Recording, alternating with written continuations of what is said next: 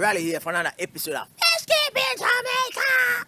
Okay, so today's video is about some little things, some little minor things that as an outdoor fish keeper you should know, based on my tropical experience. I'm just sharing with you what I have done so as to be maintaining my pond system for the past 3.5 years. Stay with me. Cool. I have roughly 28 systems, right? I have roughly about 18 tubs like these, and I have 6 tubs like that, and I have some other system at the side which has some small fish in it, right? Which totals to about 28. Alright, so it's like the rainy season. Yeah, rainy season. And you know what comes with the rainy season, right? 1, mosquito, 2, frogs, and 3, of course, a lot of rain. Alright, so I have been practicing covering my tubs with board and plastic for the past couple of months, primarily to keep out some of the sunshine within my pond system, right? Okay, since the algae bloom in this I call it gambosia, or better known as mosquito fish pond, I've actually opted to put this plastic container cover, right? This is my have been covered for the past couple of days because I saw some amount of algae bloom there, and whenever I cover it like for about 3-4 days, the algae bloom kind of die out, and then now I would remove the covering so that the plants itself can get some sunshine. Alright, cover it with a board. Now rain is upon us, and with rain comes the possibility that your pond overflow, right? So that's the reason why I have actually drilled some holes at the side of my ponds, which should take out the excess water that actually comes in the pond as a result of rain, right? I also have I've shown you a video on this, but I'm just showing you again briefly. I also have a built overflow system. Some of the ponds have become unleveled because of the soil at the side, right? It's like the more rainfall is like one section is like it's dipping a little bit, so I'm gonna have to be doing some work there. But nevertheless, I'm planning to actually get rid of all of these and, you know, do something else. But whenever I get there, I'll get there. Alright, so this is the overflow system, and this is on all my 18 ponds going down the line. An overflow system which actually takes out the excess water whenever the rain falls and it reaches to a certain level.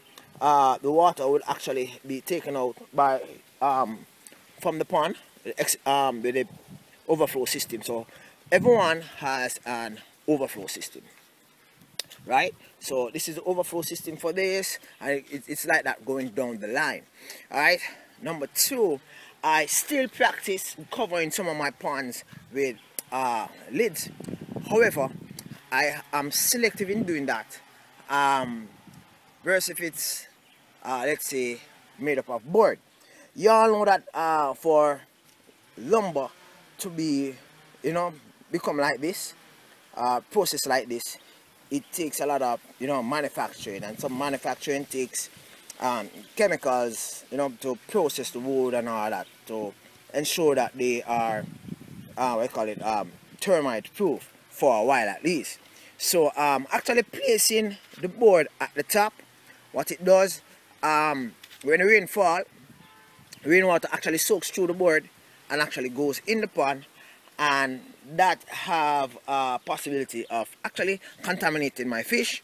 Not necessarily killing it, but stunt the growth, change the color, find that fish can breed for a long period of time, right? So for some of the ponds, I had to actually take off the board. The plastic remained, but the board was taken off, right? A lot of rain fell for the past 3-4 days, so the ponds might look a little bit stirred up because rain fell last night, and they are looking like this. My tilapia pond is still looking a little clear, right? About 4 dozen tilapia 1-inch juvie in this, right? This is my This is my chromite cichlid pond. Alright, my Malawian cichlids, I have not seen them, neither floating nor swimming for a very long time. I know that they are there, I know that they are healthy, I know that they are okay, but I have not seen them, right? And this is it with outdoor fish keeping. Sometimes they just don't see a fish, right? These are some convict cichlid fries in which I have, and these convict cichlid fries are going really good. They are about ½ inch now. As soon as they reach about a 1 inch, let's say like these over here, I will actually be placing those together. These are like a 1 inch, yeah, 1 inch convict cichlid fries. Well, truth is, right? But I can't mix this set with that set because they will be consumed or they will be harassed, right? I mean, real beat down. Okay, these are some more chromite juveniles. They are not ready yet to go with the big boys, so they are here. Right? I need to do some water change because I accidentally left the board covering over this one, so therefore the water is looking a little tanny. Right? I don't trust that tanny look, so water will have to be changed very soon. Right? And most of my ponds were left uncovered. My emboma cichlids, as usually, as soon as they see me, they run. I see some fries in it. I guess you might not be able to see them, but I see some fries swimming in it, and that, ladies and gentlemen, makes me feel really, really awesome. I know that there are some more fries in this one. This is a chromite cichlid pond, and they are doing good. It might look a little bit blurry, call it you know, like a greenish, but that's okay. It works well. One of the reasons why it's like that is because it's in the sun.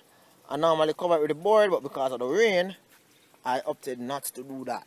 Alright, these are some yellow peacocks.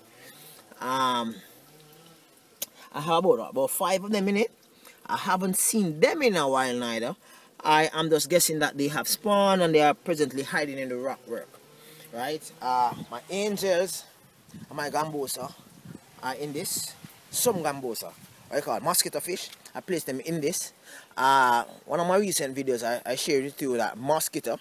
I don't want mosquito to breed in my ponds. And there are some pockets that exist within this area within the plant, in which the mosquito will lay the eggs, and they will just mature in a little space. And because the fish are down there, they're not moving around, they're just here.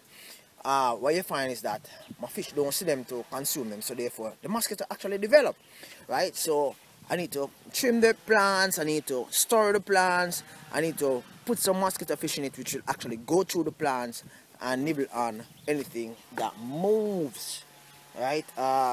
See some green water building up over here. I'm gonna have to put a larger piece of board there. So this is my sevrum pond. If you look good, you see a sevrum right there pushing out his head. Alright, probably not going to see him good. He's hiding behind the piping. Alright, and this is my main Ghana pond, right? Now my main Ghana pond, I haven't seen, like, let's say, I haven't seen them swim really in months. I know that they are there because I see them, like, they move at the base of the pond, but they have not been like around like the emboma yellow labs, right? They are in the rock work. I don't know if they are actually breeding. Alright, so these are my pond system, and rain is actually in motion. And as I said before, all of my ponds have an overflow system. So whenever the water actually increases, I come up here as a result of rainfall, this should actually take the water out and the water is released there.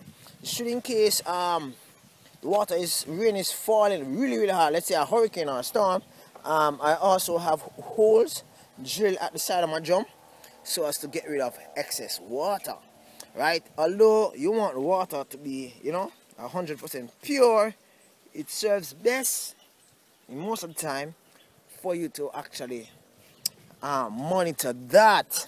Alright, so this is my convict cichlids pond, and pink convict cichlids. And guys, I never know that my pink convict cichlids would get so large. I mean, I see like 5 inches convict cichlid in the pond. I'm really amazed.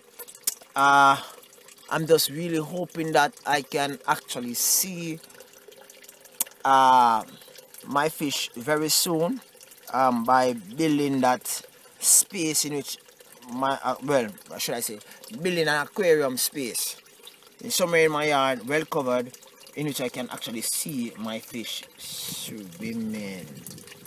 Looking great, guys, looking good. Alright, so as I said before, it's rainy season, right? Okay, so it's the back of my yard. I have 6 totes. It makes no sense I show you what's in this because water is green.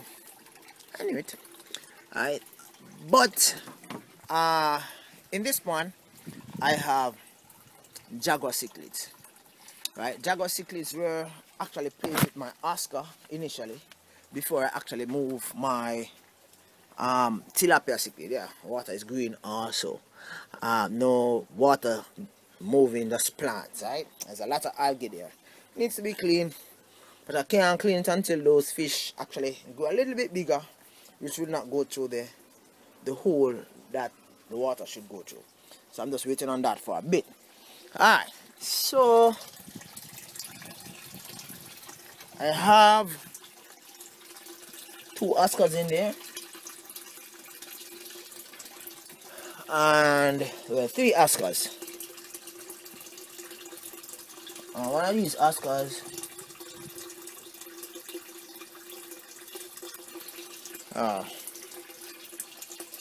this Oscar is really getting aggressive. I wonder if it's planning to actually lay.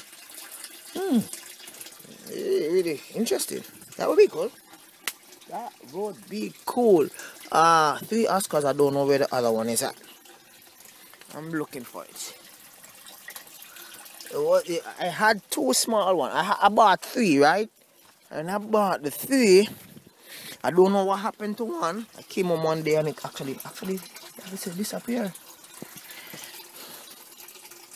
Now I am rotted. Could them beat up the other Oscar?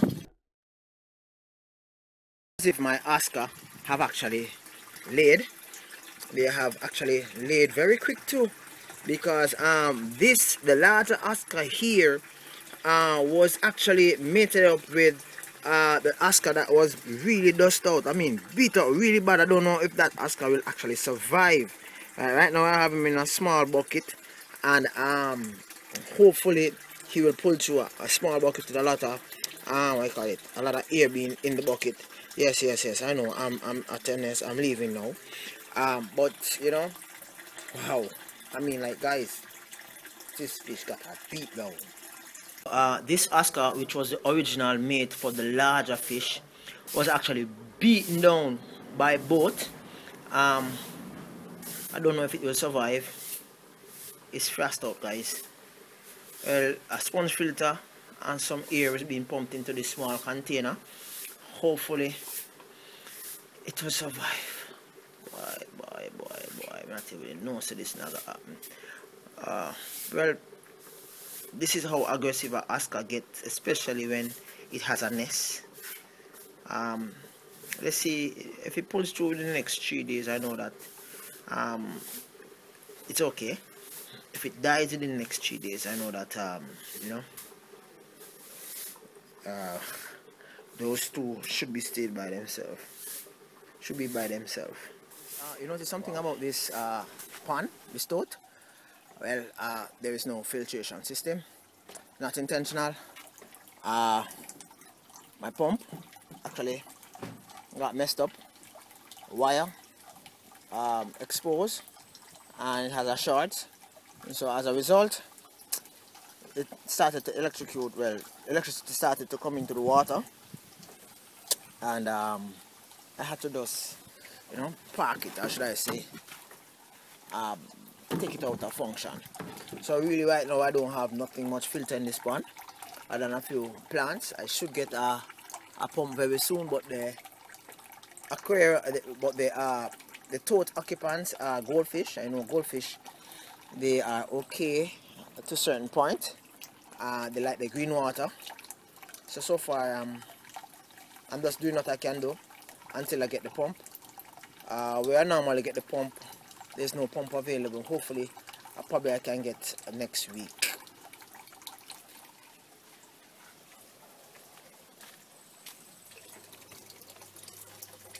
Oh, and my